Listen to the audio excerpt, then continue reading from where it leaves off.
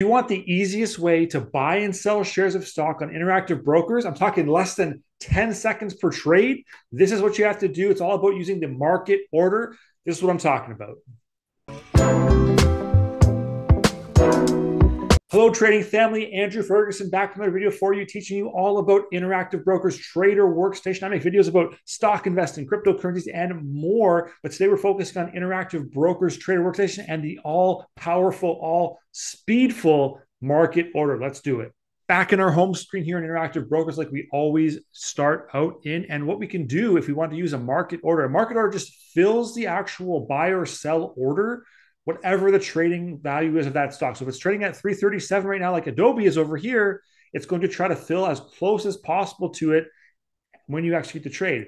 In terms of how quick this can actually go for you, if I want to buy shares of Adobe, I can literally just click on the stock in my portfolio up here, a list of favorites, literally like 10 seconds. Boom, click Adobe, click buy, click market order, day, 100 quantity, boom, it's in. And it's going to be filled as soon as the market makes a match. It's boom, it's done. That's literally 10 seconds. That's all you need to do. If you want to go ahead and turn around and sell those shares, you can just go into your portfolio, click your position here in Adobe at the top. We're down $6 right now in this unrealized profit. If we want to go ahead and sell those shares, we go right click, go close. Going to go like this and just go sell, market, day, boom, in again. It is done. It is quick and easy. If you want to get in and get out as fast as possible without any kind of defined limit or stop orders, use a market order for your trading. It is incredibly simple. If you can go into the chart as well, you can do this in the chart. And here you go. We're going to go into the chart. We're going to click on the buy button right here. You can actually put the marker anywhere you want, put it in there, and it's going to actually put a little trade in here for you. If you want to change it from limit to market, you can.